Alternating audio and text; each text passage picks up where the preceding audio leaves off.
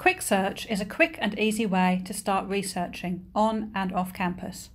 Results include books, ebooks, journal articles, streaming video and multimedia. To start searching, enter a few keywords that describe your research topic. Your search may retrieve a huge number of results. To make your results list more manageable and more specific, here are a few steps you can take. Add more keywords to your search. When looking at your results, you might realise your first search is too broad and requires more keywords or more specific terms.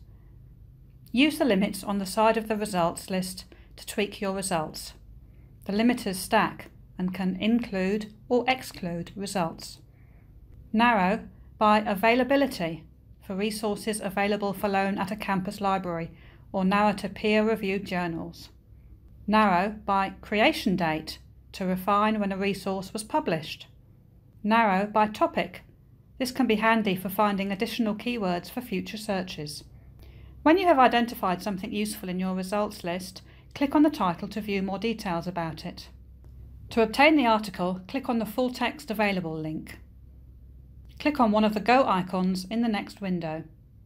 Another window will open which takes you to the database hosting that journal article. It will usually go directly to that article. You can now read or download the article. If you have trouble accessing the full text of an article, please contact the library with the citation details for that article.